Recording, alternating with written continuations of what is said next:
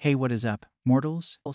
It is Robo Celestial here with a new video for you. Welcome to the part 2 of What If Deku Got One for All Early Season 1. I just wanted to greet you guys by just saying, sit back and relax, you're in for a treat. So, we begin, now that the class has been established.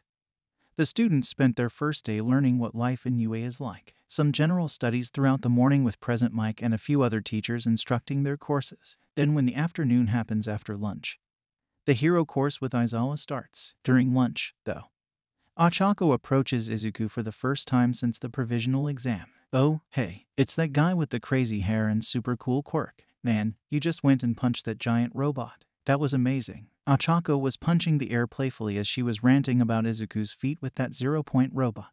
Almost immediately, Izuku gets nervous. His cheeks grew red as he scratched his hair, poking his fingers together as well. Oh. Thanks, and my name's Izuku Midoriya.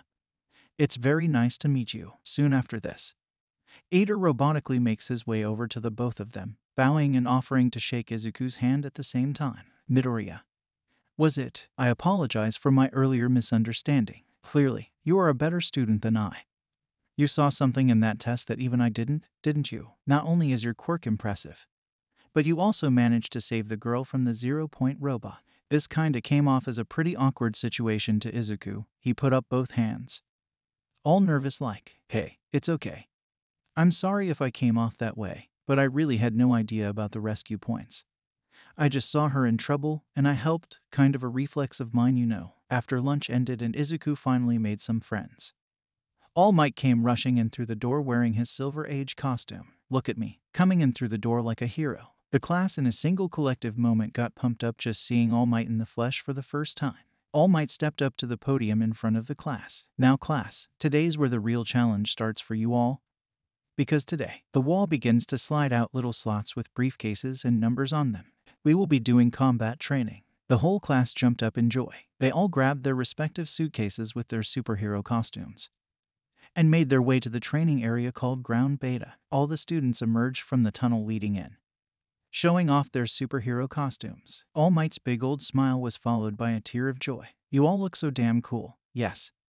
A hero's approach and the public's opinion of you mostly lies within the costume you wear. All Might went and explained how this battle trial will work, going over how each team will be based on random picks between balls with letters on them. Every team is the same as canon, only now Shoto Todoroki is on a team with Ida Tenya, and Momo is teamed with Shoji. The first teams chosen were Izuku's team as the heroes, and Shoto's team as the villains. Shoto's team headed in. First, they went towards the room where the villain weapon was kept and got a feel for the lay of the land. However, for Shoto, this game doesn't require him to learn the layout of the building. When the mock test started, the heroes began to walk in, being cautious yet swift as they made their way towards the room. This was until the temperature began to fall drastically. Ice covered every aspect of the building, freezing Izuku and Ochako's feet to the ground. Izuku was a bit stunned, seeing how someone has a powerful enough quirk to freeze the entire building. This, however, wasn't about to slump Izuku into failing. With his full cowling always on now, he just did a simple punch to the floor, shattering the ice, freeing them. Now, all we have to do is wait. They shouldn't be able to recover from my ice. Just then, the hero team leaps their way into the room with the weapon catching the villain team off guard. Using his speed, Izuku brought out some capture tape, snagging it around Shoto's torso. Izuku then flipped over him and slammed him to the floor by throwing Shoto over himself with the capture tape. Just before Shoto hit the ground, however, he froze the capture tape, causing it to shatter on impact, as well as freeze Izuku's hands. This made Izuku back off a bit as he's now dealing with a lot of pain from the frostbite. Midoriya. Was it? I don't recommend fighting anymore. Your hands will only get worse if you keep going. Shoto's foot emitted a pillar of ice that was aimed directly towards Ochako. Izuku tackled her out of the way and then got back up to kick all the ice right back where it came from. Izuku ran towards the weapon, but Ida moved it to the other side of the room, followed by Shoto's ice to keep Izuku off guard. Izuku once again kicked the ice, the air pressure causing it to all fly back at Shoto and Ochako. Now Ochako was holding onto a pillar and Izuku punched at the pillar she was holding.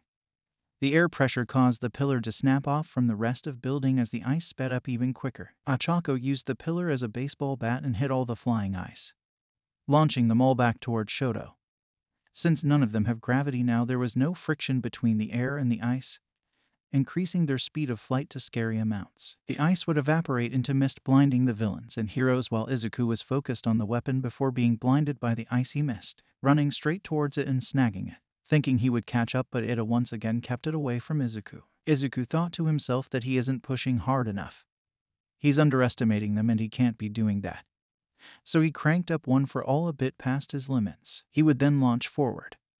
The shockwave caused the mist to blow away and everyone can see again, and Todoroki immediately launched another big barrage of ice straight at Izuku, and it caught him. He started to get covered in ice.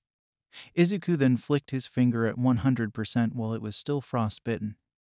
All the ice on his hands snapped off, causing his skin to go with it. Izuku screamed as the shockwave caused Ida to let go of the weapon. The ice blasted off of Izuku, and a big chunk of the wall got blasted away. Time's up. Izuku's eyes widened. We lost. Izuku got on all fours in disappointment and frustration. But I tried so hard. Even had a plan. Why? Heroes win. Izuku's face immediately lit up in confusion and hope, wondering why the heroes won. He looked over to the weapon to see Ochako holding it.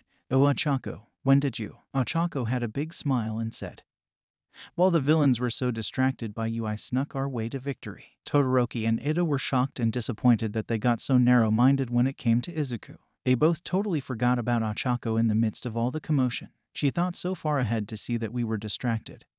Clever girl. The skin of Izuku's hands were all torn and missing from the frostbite. The blood that leaked would freeze over before it could really leave Izuku's hand. His finger was also purple from it breaking from that 100% flick. Oh, that hurts. Izuku fell to the floor, going unconscious now with all of his adrenaline gone, and all that pain he accumulated hit him all at once. The rest of the class watched from the spectator room in awe, not sure on how to react. Even All Might was on his toes the whole time. Asui.